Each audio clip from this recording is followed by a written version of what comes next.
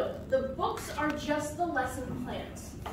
At the end of each lesson plan, there is a link where teachers can download a full PDF that includes the primary sources, any kind of graphic organizers, student worksheets, instructions, all of that there. If we printed those out, each of those books would be about 300 pages. That's not feasible to carry around.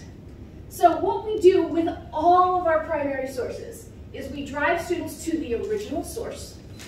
We provide historical context when needed, because if you have primary sources and students don't understand who the people or what is the event or what is going on in this time frame, it doesn't have as much meaning.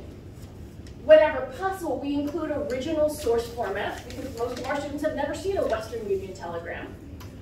And we provide supports to make it accessible. So for example, this is all in capital letters. For some students with certain reading disabilities, that's going to be very challenging to read. So we have it here. We also have a transcription below.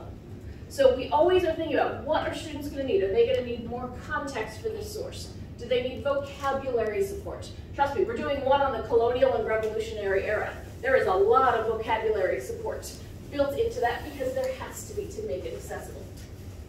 So we take these unique sources and we pair them with active learning strategies. In all of our lessons, students need to be doing. They need to be, I say, to think about any active verb. This is not a classroom where it's going to be the teacher giving instructions or delivering material for 45 minutes. It's 5 minutes of setup, 20 minutes of activity. It's small group work, large group work, class discussion. It's putting the students in charge of their learning. So we also work very hard to make sure our work is accessible to as many people as possible. Lessons are designed to be used whenever possible with or without technology, so they can be printed out, or they're PDF fillable for teachers who do have access and students can type directly into the worksheets of the graphic organizers. All our files that are downloaded are screen reader capable, so that students with visual disabilities can have it read to them if needed. That can also be a support for English language learners. We work with a variety of resources. We try to include some visual, some textual, also audio-visual when it is appropriate. We work with the best people in the field, whether that's practitioners working with culturally responsive teaching practices. That's also bringing in the best historians and scholars to lend their expertise to the project. And we also design these not for any one community, but for a national and even international teaching audience. So that's our philosophy. When we were given the opportunity to work with the 400 Years Commission, we began work on a project, and this is the cover of what the book will look like when it's finished this fall. And we're calling this our Moving Freedom Forward series. And the goal of the series is to teach towards a more inclusive view of history.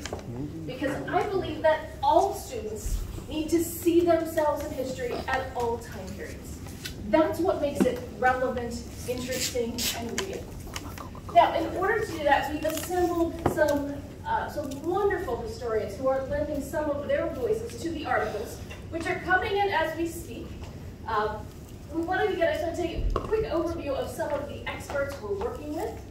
Our lead historian is Dr. Gretchen Soren. She is most famous for her book, Driving While Black, that turned into the documentary by the same name, and also the movie, The Green Book. Dr. Soren is a distinguished professor at SUNY Oneonta, and she is our lead historian. She is writing one of the context articles for the lesson plans, but she is also working with the other historians so that we're bringing the latest scholarship into the hands of our teachers. Because many of them can't keep up, right? There's no way as a teacher you can keep up with reading all of the journals and all of the books, even that you want to. So we're trying to bring the best information to them. The beginning of a series of articles. So first is Resources for Studying African American History by Dr. Tara White from the University of North Carolina. We have an article on using material culture, how to use objects and artifacts to help understand African American history from Dr. Tiffany Moman. Mr. Jason Butler from Facing History and Ourselves is writing an article specifically for teachers on how to work with topics that have graphic, offensive, violent topics, content to understand when and how to approach these topics with students of different age levels or maturity levels. We're also working with the team at the National Museum of African American History to talk about how to take current events and place them into historical context. Many times our students